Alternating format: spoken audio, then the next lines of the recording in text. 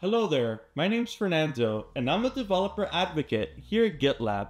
And today I'm going to go over the newly released GitLab Advanced SAST, or Static Application Security Testing, which scans your native source code files for vulnerabilities with reduced false positives, reduced time to resolution, and increased developer velocity. Now let's get started and learn more about this feature, and stay tuned for the demo walkthrough. GitLab Advanced SAST is a static application security testing scanner designed to discover vulnerabilities by performing cross-function and cross-file taint analysis. By following the paths user inputs take, the scanner identifies potential points where untrusted data can influence the execution of your applications in unsafe ways, such as SQL injections or cross-site scripting, which span across multiple files. Advanced SAST currently supports Python, Go, Java, JavaScript, TypeScript, and C#, and more languages will be added in future releases.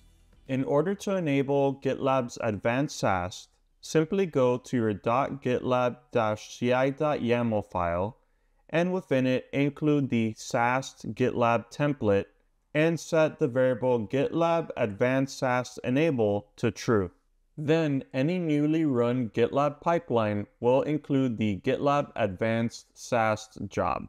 When creating an MR to merge code from a feature branch to the main branch, GitLab Advanced SAST runs and detects the diff of vulnerabilities detected between branches. It is also fully compatible with GitLab's security policies in order to prevent insecure code from making it into production without approval.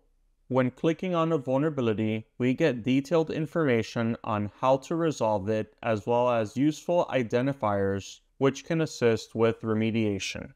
In order to view vulnerabilities which GitLab Advanced SAST has detected in the default branch, we can use the vulnerability report. Then, we can go ahead and sort by GitLab Advanced SAST to see all the vulnerabilities detected by this analyzer.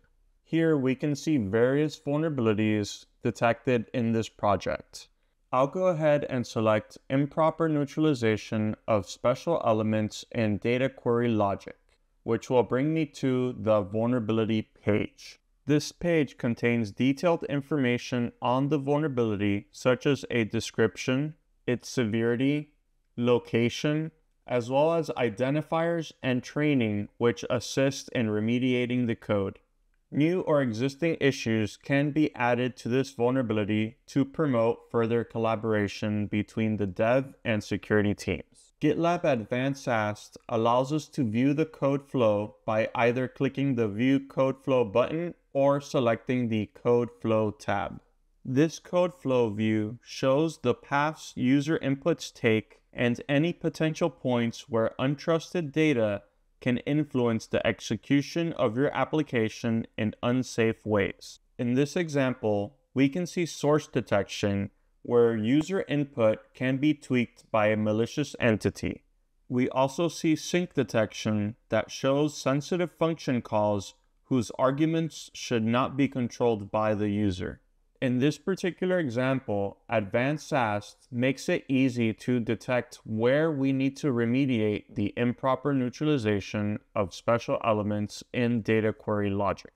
If a vulnerability spans across multiple files, those files will be displayed as shown in this example. Tracking the data flow through different functions in various files allows you to discover vulnerabilities at a deeper level, allowing you to see every area in which your application's security posture is impacted. Using this interface, we can also triage the vulnerability by changing its status. GitLab Advanced SAST is also fully compatible with GitLab Duo Chat's vulnerability explanation feature, which leverages LLMs in order to provide a detailed vulnerability explanation along with exploit and remediation examples.